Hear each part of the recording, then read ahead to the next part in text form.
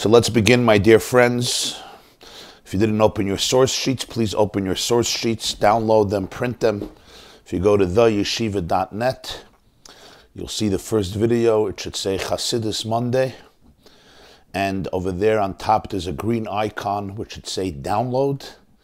And when you click on it, you can open the source, download the source sheets so you could follow inside. Or on the right side of the screen, you'll see source sheets, and if you click on that, it will replace the video. So you could just follow inside.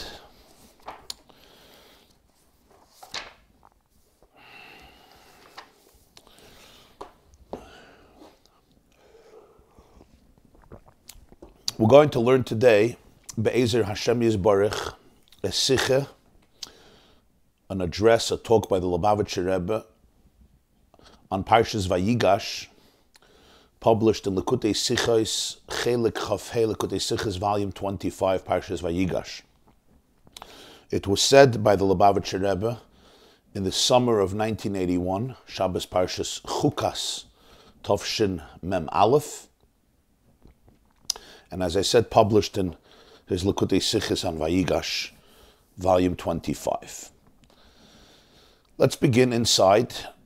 It's in Yiddish, obviously. For those who don't understand such Yiddish so well, I'll translate and explain. Be'ezer Hashem. Seif Aleph. The Sicha actually begins to address a pasuk in Tehillim. In Tehillim, Kapitel Pei.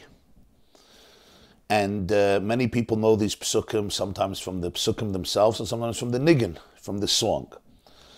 And there's a fascinating expression in this pasuk that opens up a vista, opens up a door to appreciate a dimension, an aspect of these parshiyos that can easily be overlooked, but must be studied well. Aleph. Afen pasuk, Roye Yisrael hazina, noye katzayin Yosef. In Tehillim Kapitel Pei, pasuk Beis, the psalmist speaks about Hashem. Opening up a Tehillim, the pasuk says as they begins Lam Natseich al Sheshanim Edus Lasaf Mizmar. The second pasuk says, Roye Yisrael Hazina, Noye Katzayin Yosef, Yoshev Hakruvim Haifiyah. Many of you know the niggin on these words. Roye Yisrael Hazina, Noye Katzayin Yosef, Yoshev Hakruvim Haifiyah. What does this mean? Roye Yisrael Hazina, O shepherd of Israel, listen to us. Noye Katzayin Yosef, he who leads Joseph like flock, like sheep. He who dwells between the kruvim, Haifiyah, appear in our lives. So this is the request of the psalmist, of the writer of this poem, Tehillim chapter 80. The shepherd of Israel, Roye Yisrael, he shepherds Israel like a shepherd who shepherds his flock. Hazina, listen. The one who leads Yosef like flock should appear. We know there's a problem here, right? What's the issue? I understand Roye Yisrael, he shepherds Yisrael. Noye Katzayin Yosef, he leads Yosef like a flock. We're talking about Yisrael. We're talking about the Jewish people. We're not talking about Yosef. Yosef was an individual person. So comes Rashi, and what does Rashi say? Taich Rashi, Kol Yisrael Nikrayim al Shem Yosef Lifishu Pirnusam V'chilkelam B'mei Harav. Yosef is an expression for all the Jewish people. When we say Hashem leads Yosef like a flock, it doesn't mean he leads the person called Yosef. Yosef is one of the names that defines Klal Yisrael. Just like when you say Roye Yisrael, doesn't mean he shepherds one Jew named Yisrael. It means Roye Yisrael. Yisrael is Israel. All of Bnei Yisrael. All of us are called Yisrael. Every Jew is called Yisrael. Afal pi shechata Yisrael. We all come from Yisrael. And we're all called Yisrael. That's the definition of a Jew. Am Yisrael, Bnei Yisrael, Eretz Yisrael, Teiras Yisrael, Elokei Yisrael. Yosef, says Rashi, also refers. It's one of the names that defines the Jewish people. Hashem leads Yosef like a flock means he leads the Jewish people like flock. Why is our name Yosef? Why is our name Yosef? Our name is Yisrael because we all come from Yaakov, and Yaakov's ultimate name was Yisrael. And that's why the Torah calls us Bnei Yisrael, and then Am Yisrael. Got it. Yosef was one of the sons of Yaakov. There's Jews who come from Yosef. Ephraim and Menashe come from Yosef. But most Jews didn't come from Yosef. All Jews come from Yisrael. You can't be a Jew if you didn't come from Yisrael unless you converted. Maybe you've come from Esav, but you converted. But in terms of genealogy of the Jewish people, you come from Yisrael, not from Yosef necessarily. And yet here it's clear, Noye Katzayin Yosef is referring to the Jewish people as Yosef. So Rashi explains, because Yosef sustained and fed the Jewish people during the days of famine. Wie steht in unserer Parsha, Vayichalkel Yosef es Aviv es Echav es Kol Beis Aviv lechem l'fiyatav. As the Torah discusses in Parshas Vayigash, that it was Yosef who fed, he sustained his father, his brothers, and the entire home of his father, which means all of his nephews and all of his nieces. He gave them all bread according to what was needed by each child, the necessity of each child. So when they had no food and they had no means for survival, it was Yosef Avinu Yosef HaTzadik, who came to the rescue. This is what Rashi tells us in his commentary on Kapitel Pei in Tehillim. As he says in footnote 2, Al Derech Zeh B'Metzudas David. The Metzudas David makes a similar commentary. The Metzudas David says that Yosef Kilkel, he sustained the Shvatim in Egypt, and therefore they all assumed his name. The Pashtus let it meant. Now what does this mean? So the literal explanation is, wie bald Yosef hat die Bnei Yisrael gespeist in der Zeit von Hunger, weil das meint, dass Kim ist gewesen abhängig in Yosefen. Therefore werden sie angerufen als Shmai, als Shem Zeh, was aufgehalten sei Metzias. It seems like the explanation is straightforward. Yosef is the one who sustained and fed the Jewish people in a time of devastating famine. In other words, Yosef wasn't just a brother, an important brother, a contributing brother. Yosef did something else. He ensured their existence. Their existence during that time was dependent on Yosef. So therefore they assume his name. As he says, Eret uvgalten zeh Metzias. Just because somebody gives me bread, therefore I take on his name. But it means that ultimately they all became dependent on Yosef. So they assumed his name because it was Yosef who ensured their identity. There would be no Klal Yisrael without Yosef. Heaven forbid, everybody would have died. Everybody would have been obliterated. It's Yosef who ensured that there is a Kiyum, there is a Yisrael. The only reason there's Yisrael is because there's a Yosef. Yosef, he says, held up. He endured. He made sure that their Metzias existed. And therefore, they assume the name Yosef. It's, so to speak, like he becomes their source of existence, their source of identity, their source of endurance. So therefore, they're called Yosef. Der Mitte ist recht lasher Nashi, Pirnusam v'chilkelam b'meharav. Der Pasuk Vayichalkel Yosef, redt wegen dem Mann, wenn Jakob abonnem sein schon gewinnen mit Mitzrayim, und es ist schon Bottel geworden darauf. K'mayim Chazal, Mekiven Shabba Yaakov leMitzrayim ba bracha v'kala harav. Val pianal is moving. Val dafke lefisho Pirnusam v'chilkelam b'meharav, Eide sind herab in Mitzrayim, und haben gekauft wo bei Yosef in Mitzrayim. Und noch ist Talkusse shel Yaakov, wenn Chazar harav, und Yosef hat zugesagt, Echav, anoichi achalkel eschem v'est habchem, hat man gesehen, wie der Kiyum von Beis Yisrael ist gewesen abhängig in Yosef. This explains the expression of Rashi, he fed them and sustained them, b'mei harav, during days of hunger.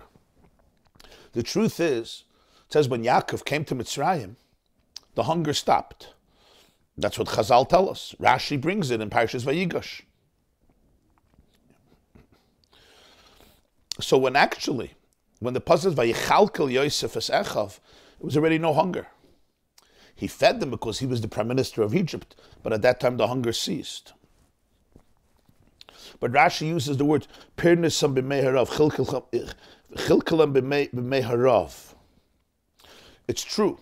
Yosef told his brothers, I'm going to nurture you for another 5 years because there's going to be a hunger for 5 years.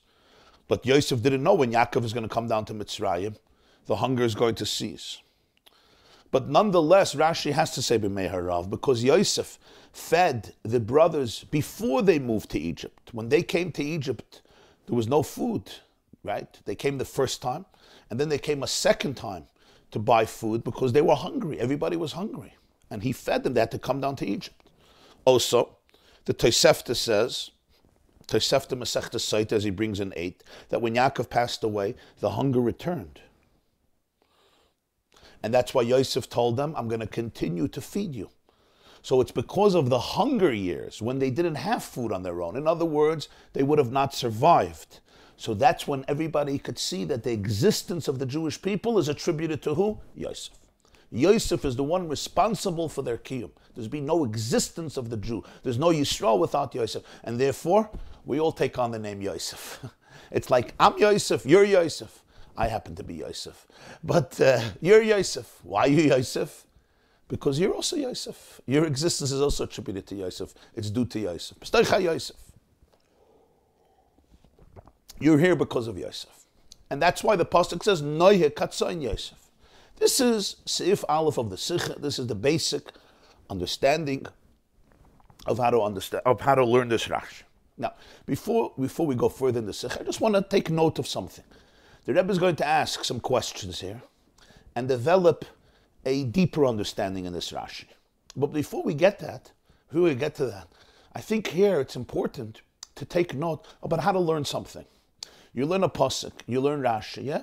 You could go through this Rashi. Why are we called Yosef? Because he gave us food. Okay, somebody who gives me food, I have his name. I'm very happy you gave me food. You did me a big favor. You took me into your business. You sustained me. That's why I get your name. So that's why he explains. It's important. You learn something, you take it apart, you dissect it. What does this mean? What's the Havana? Just this, it gives you a derech, how to think, how to think something through, how to analyze the words of Rashi, the expression of Rashi. Mendafa beverstehen. But there's still something missing here. Aleph. Verwasseln Jiden ständig angerufen werden mit Namen Yosef, es hat eine Pole von Yosef, welches gewinnt mit viel Jahren frier und bloß bemächtig von einer gar kurzer Zeit. What's the explanation? That Jews should always be called Yosef because of something Yosef did so many years ago, thousands of years ago, and he did it for a pretty short time. It was a very short time. Remember, the hunger was for 7 years. Once Yaakov came to Egypt, 2 years into the hunger, there was no hunger anymore. In the beginning of the hunger, the children of Yaakov still had food, as Rashi says. So there was a short time, very significant time. A year and a half without food is significant. There's no question. But does it really make sense that forever we have the name Yosef because at one period, in a very short period of time, Yosef sustained the Jewish people? It seems a little difficult. And that's why the Tehillim, which is of course written thousands of years later, many thousands, which is written, I should say, a long time later, because the Tehillim starts being written by David HaMelech, and then the poets who followed David. There's the big discussion exactly how Tehillim was put together. The last parak of Psachim, we discussed it when we learned the 10th parak of Psachim, the famous Malbim, different interpretations. But you're talking about a long time after Yosef existed. Yosef existed, of course, the beginning of their descent of Egypt, then there's a few hundred years before they leave Egypt. And then there's going to be another few hundred years until David HaMelech. So you're dealing with hundreds of years, hundreds and hundreds of years. And the Jews are always called Yosef because of that. Or to put it differently, let's say somebody did you a favor in your life, and that favor, mamash, saved you. You're grateful, and you're grateful forever. But does that allow for like a new name, so now you have his name? Number one. Beis, v'ikir. But even a greater question. First question you could say, Jews have hakaras hatov. Yeah, we're always grateful, so we're always called Yosef. We remember that Yosef is responsible for our existence. But he says there's a bigger question here. The Teichen HaKas of Rei Yisrael Hazin and Neye Katzein Yosef, Yosef Akruvim Haifiyah, is a bakasha was me bet dem Ebersten. Hazina Haifiyah. Wat der Fun ist verstandig, als mit Batzeichen Iden als Yosef wird ausgedrückt a Meile von Iden, welche gibt so a Schus auf Millia Bakoshe von Hazina Hefia. Let's understand the context of this name Yosef. We're speaking to Hashem. The psalmist is saying, Roye Yisrael, the one who shepherds Yisrael, Hazina, listen. Noye Katzain Yosef, the one who leads his flock, the one who leads Yosef like flock, the one who leads Yosef, the Jew, like Haifia, appear to us. In other words, this is a request. We're beseeching Hashem. Hazina, listen, Haifia, appear. This means that the fact that he's defining the Jewish people as Yosef is trying to express a certain maila, a certain virtue of the Jewish people, which adds a merit that warrants the fulfillment of their request. Because I'm trying to say something positive, something beautiful. Why suddenly here, from all the psukim of Tanakh, does the psalmist decide to define us as Yosef? Why suddenly? You have an explanation why we could be called Yosef. Why suddenly here? Apparently this name warrants the request, Hazina, listen to me, Haifia, appear to us. Nachmet, von dem was the Werte Negetz and Yosef kommen nach dem ersten Teil Bakashe Rei Yisrael Hazina, is mashma, as the Namen Yosef is a größere Meile wie den Shem Yisrael, al kol panim benegeh dem Inyan hameduber in dem Mizmer. Warum der Seder hat vieles kemuhum in a kalala kovet. Früher der Mott in a kleinere Meile und danach befragt das ist nicht maß, because man meist a größere Meile chuli. What is more, he says in brackets. First it says, Roi Yisrael Hazina, and then it says, Noye Katzain Yosef. It sounds like, it seems, that at least in one aspect, the name Yosef, describing the Jews as Yosef, is even a greater, represents a deeper and greater quality even than the name Yisrael. Even if it's not in everything that way, at least in terms of the context, the theme discussed in this Mizmor Tehillim, there's something in the name Yosef that is even greater than the name Yisrael. Because generally when you pray, when you daven, the order is min hakal, from the lighter to the heavier, from the easier to the harder. In other words, first you mention Yisrael, which is a smaller virtue, and then you say there's even more. No, you're not going to go downwards, you go upwards. Not only are they Yisrael, they're Yosef. Especially if the first tefillah is not enough, so therefore you add more. Not only are they Yisrael, they're Yosef. In other words, it's even greater than Yisrael to a certain degree. Is nit moving. Mit was is das was Yosef Pinus and V'chilkel Meharav Aschus Amayla Fakol Yisrael Adazol Poils and Al Kolpanim helfen in them Hazin Haifiyah. If so, the question is, the fact that Yosef sustained them during the hunger represents the virtue of Yosef. How does that become a merit and representing the virtue and the great quality of all the Jewish people, that this should affect, or at least it should assist in the Hazina, listen to us, and Haifiyah, appear to us? Those are the two questions. Gimel. V'yesh leimer nekudas habir bazeh. You could say, says the Lubavitcher Rebbe, you could say the point of the explanation is as follows. Jeder inyan gashmi hebt sich an wird nestalshel vom mekoire haruchni.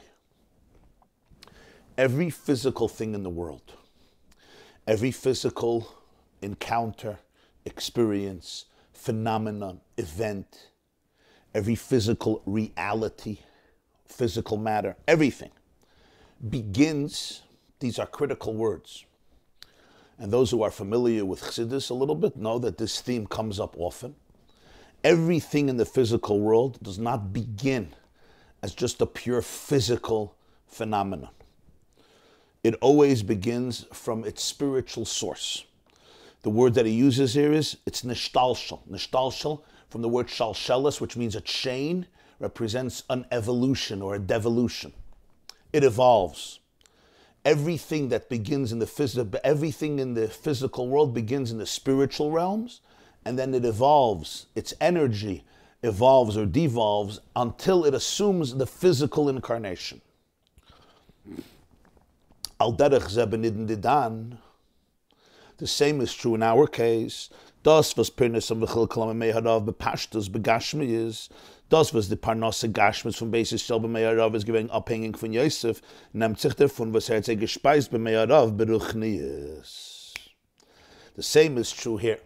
When Rashi says that Yosef fed and sustained the Jewish people during the famine, literally, physically, he gave them physical grain, physical food to sustain them and their families.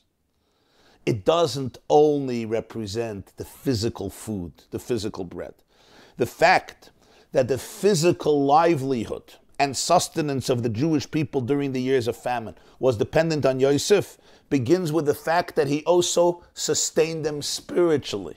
He gave them spiritual sustenance. He gave them emotional sustenance. He gave them psychological sustenance. He gave them metaphysical sustenance. He gave them the spiritual nutrients that they need. It evolves also in the fact that he provided them with the bread and the grain and the food that they needed in the time of hunger. Rav begashmis is verbunden mit dem Rav beruchnius. Generally, when you speak of a famine physically, it's not just a famine physically. Again, it begins because there is a spiritual famine. As he says in 14, Kamashanemar in Amayis Perek Ches, right? Rav lishmaya is divrei Hashem, the famous expression of the Navi. Lo yitzameh lelecha, lo rav lelecha, lo yitzameh lamayim kim lishmaya is dvar Hashem. There's a hunger, and the Navi says, what type of hunger am I talking about? A hunger to hear the word of God, an emotional hunger, an emotional thirst, a spiritual thirst. Azman und Matze von Hellem vehester wenn es leichnet kein Gettlichkeit. Und der Meile Meyuchedes von Yosef ist, was bekoyach zu sein, am Echalkel beruchnis eich b'mei Rav Gedel Kaman Baruch. There is physical hunger, and there is a spiritual hunger. Spiritual hunger is... Excuse me. Thank you. Spiritual hunger is, physical hunger is, a person doesn't have food. Chas v'shalom. Spiritual hunger is, a person doesn't have meaning, doesn't have purpose, doesn't have direction. A person is struggling. A person doesn't have happiness. A person is filled with anxiety. We always manage to get the word anxiety in, don't we? A person is overwhelmed with stress. A person is thirsty for Hashem, for a relationship. It's a time of concealment. Things are eclipsed. You know what Yosef's greatness is? He is the one who knows how to feed us during our hunger. Not just physically, but also spiritually. So when Rashi says, Yosef pirnasam v'chilkelam b'mei harav, and therefore nekrayim al Shem Yosef, he's talking physically, but he's also talking about spiritually. Und das is the pirush hapnimi in Yehu pirnasam v'chilkelam b'mei harav. And this is the pirush, and he says pirush hapnimi. Pirush hapnimi means, of course, it means basically that he fed them physical food. But beneath that, the pnimius of that is that he gave them spiritual food. Yosef hat mashpia gewen zu Beis Yisrael von seine Meiles und Chunas Neiles, mit welchem ken überkommen Rav. Hat es in sie reingegeben in ein Neufen von Pirnasam v'chilkelam, also werden sie Parnasse und Speise, es ist rein in sie bepnimius und geworden Dama Basa Kepsara. Und mei Haitaime werden Iden hat Seif Kol Adeiris angerufen B'Shem Yosef, mit Zadem was Pirnasam v'chilkelam b'mei harav, weil durch dem ist bei Klal Yisrael eingewurzelt geworden, letamid de Meile von Avedas Yosef. This is the deeper, the underlying interpretation of Rashi's words. He fed them and sustained them during the times of hunger. Yosef gave to the Jewish people a gift, certain quality, certain characteristics that allow you to overcome and endure, not just through a physical hunger, but a spiritual hunger. And he didn't only give it to them. Pirnasam v'chilkelam. Rashi uses two words. Pirnasam v'chilkelam. Physically, it means pirnasam. He gave them parnasa, livelihood. Chilkelam means he fed them.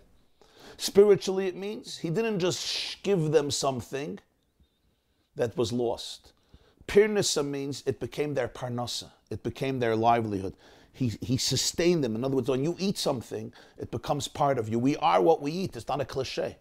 As he says, the food that we eat becomes damu basa kipsara. It goes into your bloodstream, becomes part of your blood, and becomes part of your flesh. Yosef gave them these qualities to the point that it became part of the structure of the Jewish people. Yeah. I want you to notice the meticulousness of how the Rebbe is presenting this idea. Not just saying Yosef had something. Pirnism, he gave it, he shared it with us, he taught it to us. It became part of the, if you wish, part of the DNA of the Jewish psyche. Now we can understand why forever we're called Yosef. This is the reason the Pasuk says, Noye Katzain Yosef, that for all the generations, Jews will assume the name Yosef. Why? Because what Yosef gave them at that point was not just a gift for a few months, or for a year, or for a year and a half, or for 2 years, or whatever the amount, which is also very significant. But Yosef planted a seed in the Jewish soul, in the Jewish brain. He imbued something something became interwoven into the fabric of Jewish history, of Jewish psyche. He uses the word eingewurzelt. Through the work of Yosef, something became rooted. It became embedded. Eingewurzelt is a wurzel is a shoirish, right? It's like you plant a seed and it develops roots, and now the roots take hold in the earth. Yosef planted something, and now it took hold into the Jewish people forever. Latamid, this quality of Yosef, and that's why we are named Yosef, because there's something within us that belongs to Yosef. And when we describe the Jews as Yosef, we're describing this gift that he gave the Jewish people. It's not just he did them once a huge favor which saved their lives. It's much deeper than that. Und damit es euch bewusst was Iden werden angerufen Yosef, darf gehen der Mizmer, bekesher mit der Bakashe, Roye Yisrael Hazina, weil der Teuchen am Mizmer ist der Tfille of the Shalish Goliath. Und als der Feiernemer bei Mizmer ist Shalish Pamim Hashivenu Panecha V'Nivashea. Und der Iker-Schuss von Idenbeis Galussim ist verbunden mit Yosef, was Pirnus und V'chilkelem b'mei harav, noch mehr wie der Meile von Yisrael, Rei Yisrael Hazin, Ukedele Kaman. According to this, it's so geschmack. Why suddenly in this kapitel Tehillim, the psalmist decides to give us a new name, Yosef. Right here, when we speak about Rei Yisrael Hazin, because this Mizmer has something unique. It addresses the 3 experiences of exile that the Jewish people will endure, which is why this Mizmer has something very interesting in it. As the Mefarshim say, 3 times, Elokim tzeva'os hashivenu ha'er panecha v'nevasheya, which is also part of the Nigun. Roye Yisrael ha'wazina naye katzoin Yosef Yoshev akruvim ha'oifia Hey Hashem Elokim tzevokos ha'washivenu ha'er panecha v'nivasheyo. 3 times. Elokim hashivenu ha'er panecha v'nivasheyo, which means Hashem, return us, show us your countenance, and rescue us. And then again, Elokim tzevos hashivenu ha'er panecha v'nivasheya, and at the end of the kapitel again, Hashem Elokim tzevos ha'washivenu. 3 times. So Rashi says right in the beginning of kapitel Pei, Rashi says, this is a psalm in which is intimated the 3 experiences of exiles of the Jewish people, and he's davening for them. And that's why it says 3 times Hashivenu ha'er panecha v'nivasheya. And Rashi says that this goes through different stages of Jewish history. So you have the Babylonian exile, you have the Greek exile, and then you'll ultimately have the exile caused by Rome. Rashi says later, Hashivenu from Galus Bavel, Hashivenu mibnei Yavan. There's 3 Hashivenus, 3 times return us, representing 3 exiles that the Jewish people will endure. If this is the case, it's geschmack. Why he opens up with Yosef. Roye Yisrael Hazina Noihe Katzain Yosef. The one who leads Yosef like the flock. Please appear to us in our lives. Because the primary virtue and merit of Jews in Galus is connected to Yosef, who is the one who taught them how to live during a time of hunger, physical hunger and spiritual hunger.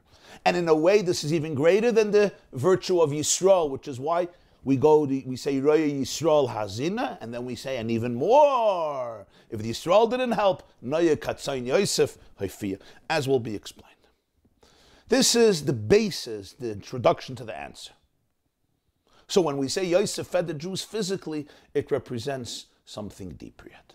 What is it that he gave the Jewish people? What is this spiritual hunger that Yosef somehow managed to help us survive? Dalet, the Hasbara in them, the explanation in this.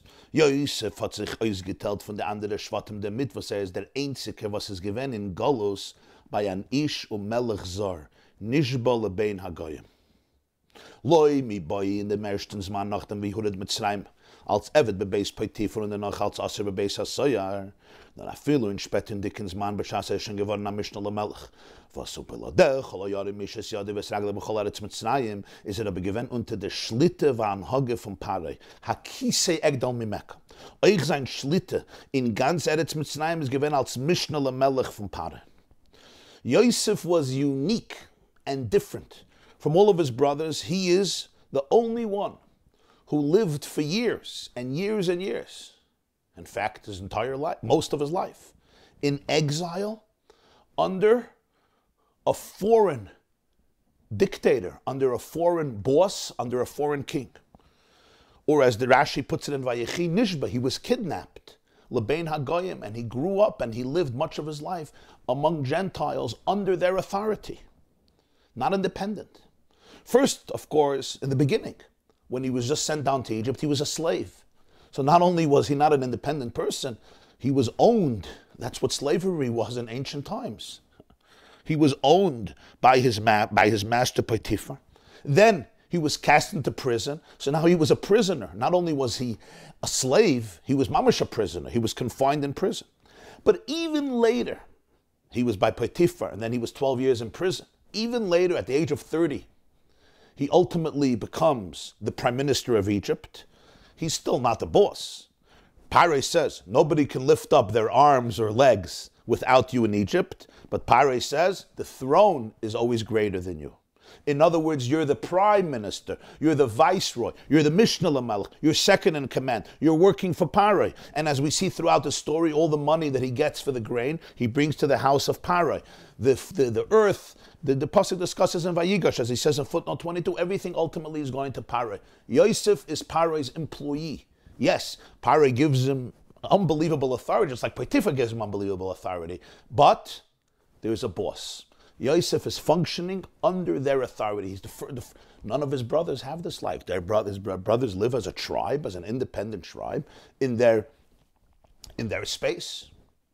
Yosef is under the authority. First Potiphar, then the prison, and then Parei. Parei, he's the king. I work for Parei. I'm representing Parei. I'm the Mishnah Lamelech. I'm the second in command. Und das ist behessen mit den Chilik bepashtes zwischen Chayev Avodas Yosef und dem Seder HaChayim von der anderen Schwat HaMekvor bekam Mekamis. This is not a small thing. This represents that Yosef's mission, Yosef's Avodas Hashem, the life of Yosef and the work of Yosef was very, very different. The system, the entire pattern of his life was different than all of his brothers.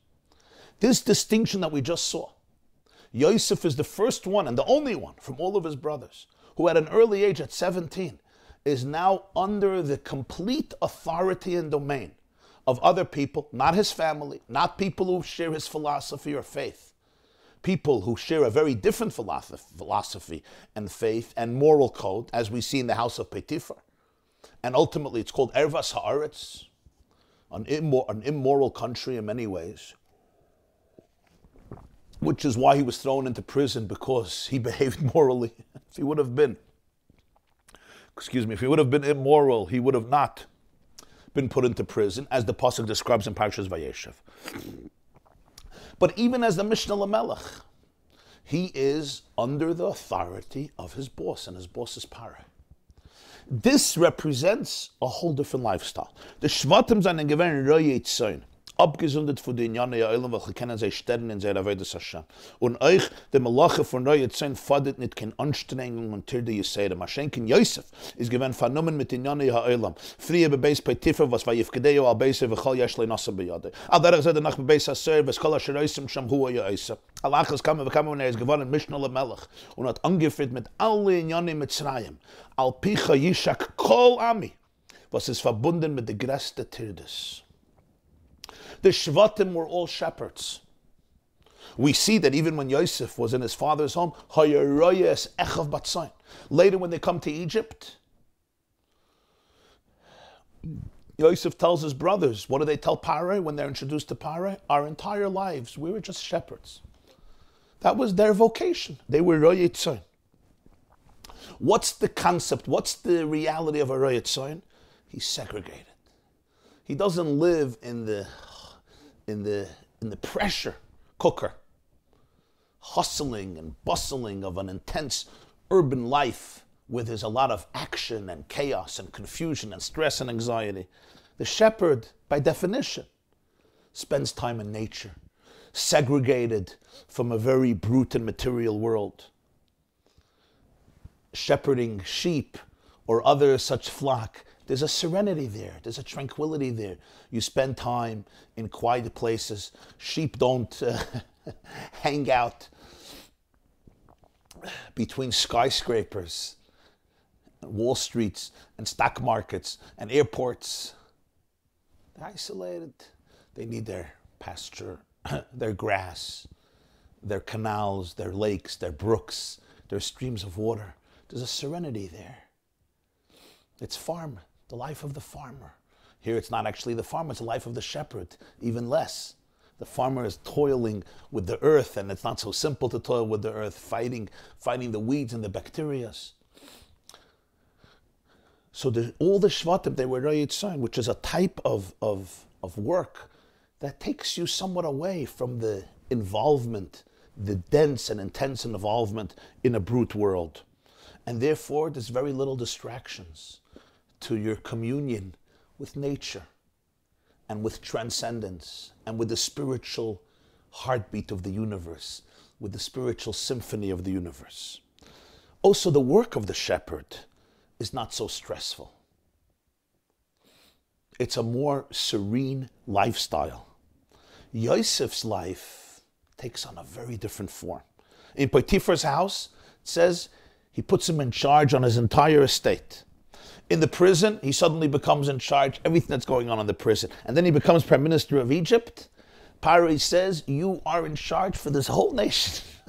He becomes one of the most powerful economists, the most powerful economist of the time, the chief economist of a superpower. Al pi chayisha kol ami. This is a stressful life. This is a life that could easily induce a lot of anxiety. It's overwhelming. There's a lot of pressure.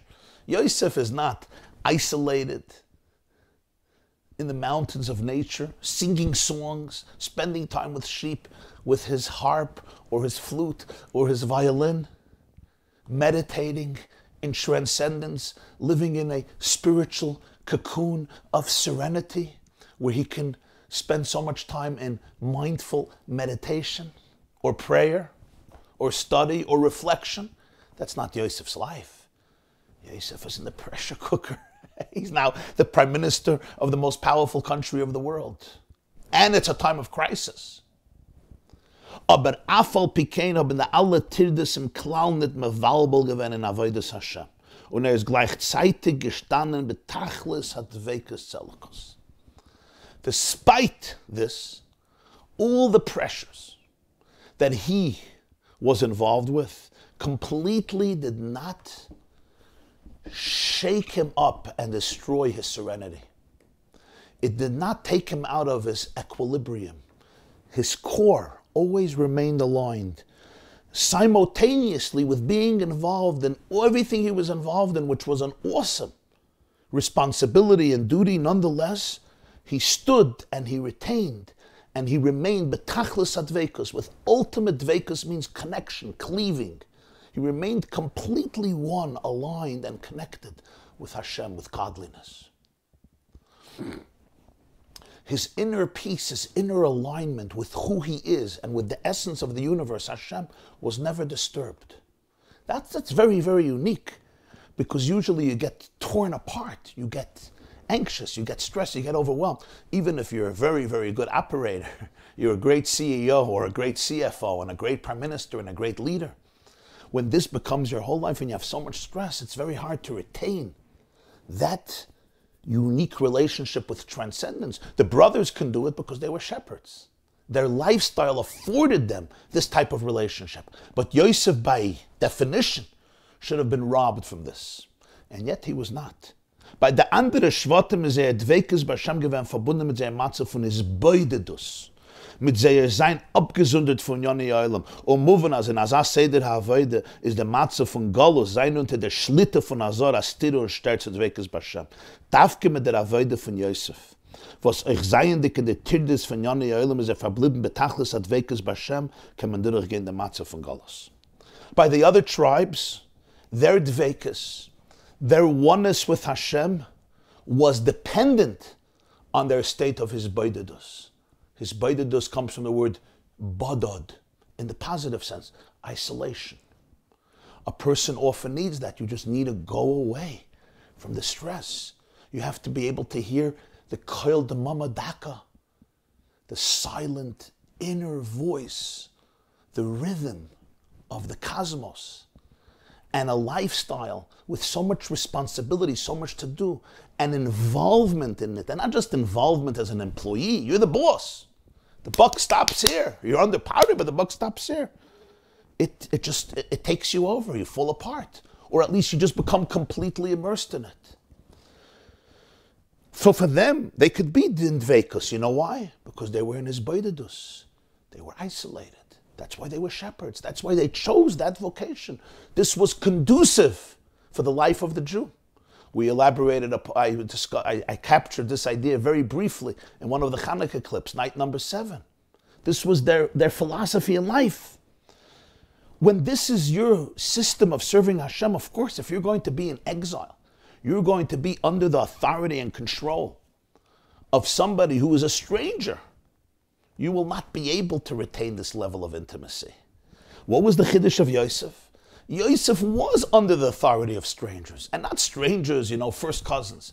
Strangers, those who did not grow up in the monotheistic tradition of Avraham, Yitzchak, and Yaakov. Those who did not share his views. He was completely under their control. First as a slave, then as a prisoner, and even as a prime minister. He was Paro's man. The brothers couldn't recognize him. He didn't even speak the language officially. He spoke Egyptian language. He was dressed in Egyptian garb. He had to, I wanted to say play the game, but he wasn't playing a game. You can't be a prime minister successfully and play a game. He wasn't playing a game. He was for real involved. And that's the chiddush. If he was playing a game, he just came to the office, he checked in, and then somebody else did the work, and he went to learn Gemara. Wonderful. That's not what happened. Yosef, Vayavai habai salasas malachtai. Vayavai habai salasas malachtai. There was malacha. He had to be, he couldn't just, delegate the work. He was involved. Somebody once told me years ago, somebody was giving me advice. He says, you can't run a company with a joystick. Don't think you're going to sit at home and with a joystick and right, left, like you're playing a video game and the company's going to run. Ultimately, there's going to be too many cracks and it's going to fall apart. You got to get involved. It's going to have to take up mental space. The chiddush of Yosef is that immersed in all of the pressures of the world, he remains in complete, he remains centered, he remains anchored, he remains always one, dveikus, complete dveikus. That's the chiddush. It's the gift of Yosef that you have to acquire if you want to endure galus. If you want to endure the vicissitudes, the fluctuations, the ups and the downs, and the experiences of the Jewish people during thousands of years of exile, they had to learn the gift, the uniqueness of Yosef. What was Yosef's power? What was Yosef's gift? And that's what the Sicha is going to continue to develop. Be'ezer Hashem, we will resume Wednesday morning, 7:30 a.m. We will resume Seif Hey. Let me take some questions.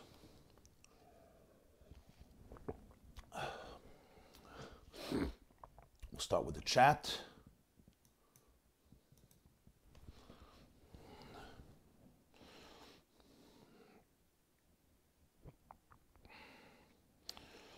First question. How indeed did Yosef do this and his brothers did not do this? Well, this was a special gift that Yosef had, and we're going to explain this. We're going to explain this a little more in the next year. What was exactly this gift? What is it that Yosef had that his brothers didn't have? How does this explain why Yosef is mentioned here in this mizmar after Yisrael? We're going to get to that. That's going to be towards the end of the Sicha. The Rebbe will explain the build-up of Roy Yisrael Hazina, Noye Katzayin Yosef.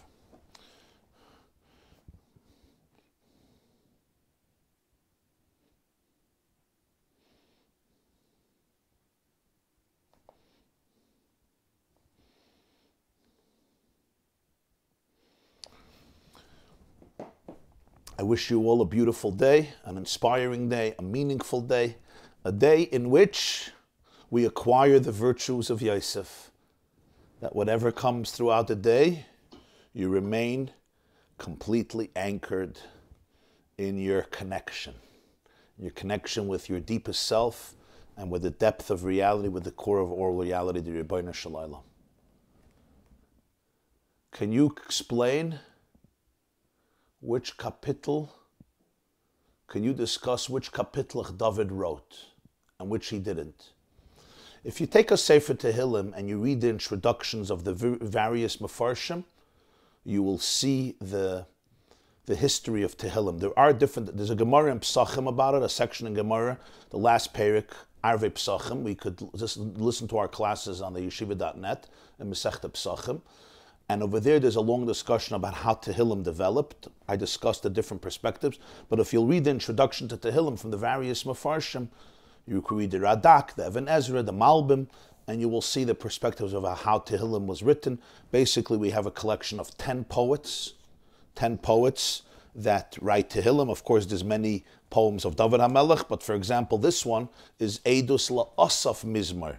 It's written by a man named Asaf. We have other Mizmarim that are written by Asaf.